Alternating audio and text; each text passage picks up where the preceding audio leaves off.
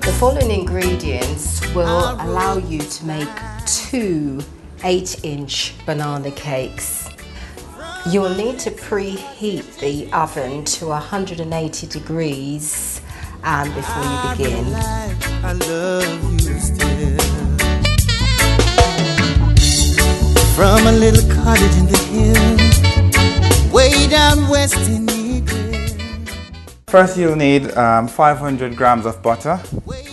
Then you'll need 500 grams of caster sugar.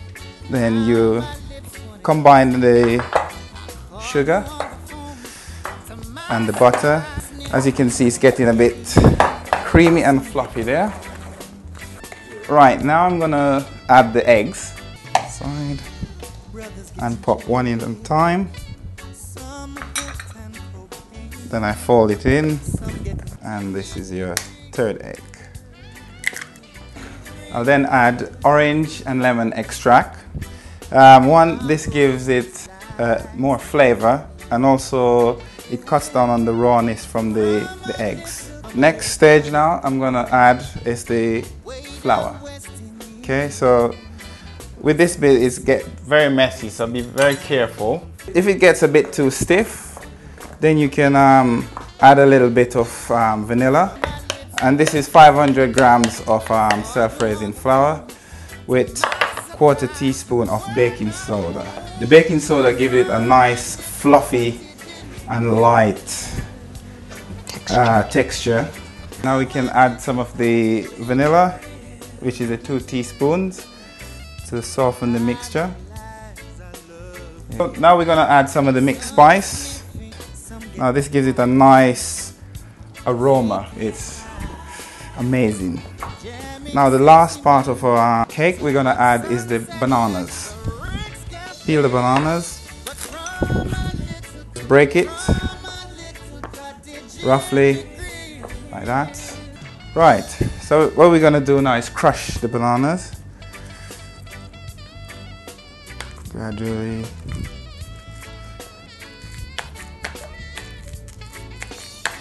Right, as you can see, it becomes a very like a gooey paste now. We're gonna add it to our mixture. Right, so we cut in and fold in again and make sure that everything is mixed in properly and nice. Oh. So then I'm gonna add this now to my 2 8-inch tin. So I just like to spoon it like that evenly.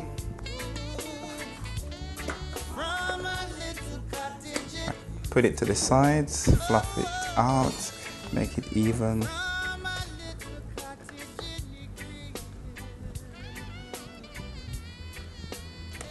There we go. And now we've got 2 8-inch banana cake ready for the oven. And this will bake for 50 minutes. And then after 50 minutes on 180, check with a skewer. And when it comes out clean, it's baked.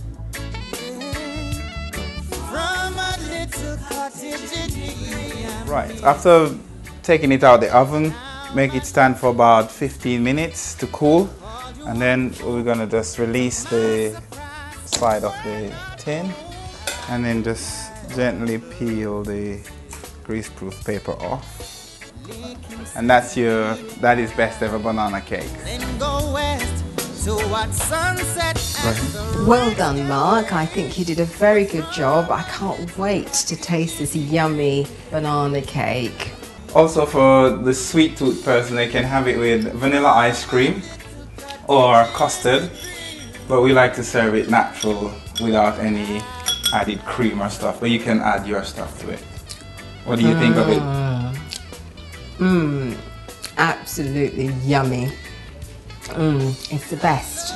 It is known as Daddy's best ever banana cake, and I would definitely say compliments to the chef. Oh, thank you.